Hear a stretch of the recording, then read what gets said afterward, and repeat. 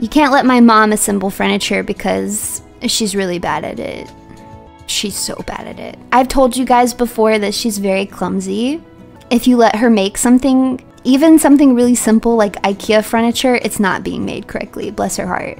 Dude, there was one time we got this cabinet, right? And she was like, I'm gonna put it together because I was really busy at the time. So I'm not clumsy. I don't know why you would say that. I'm really not a clumsy person. Oh my goodness, I spilt a little bit of my drink. I'm really not that clumsy though. I'm genuinely not that clumsy. Her design is a little high-tech. Oh my gosh.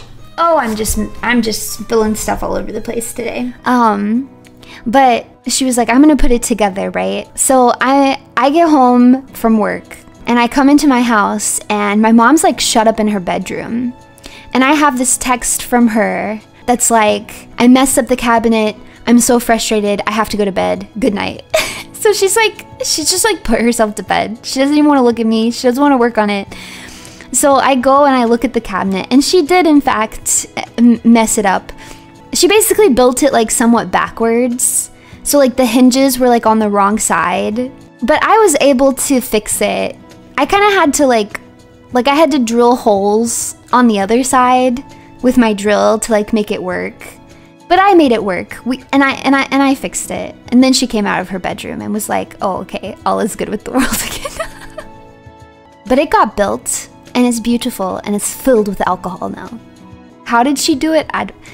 That I can't answer. That, if I could have a peek into her mind.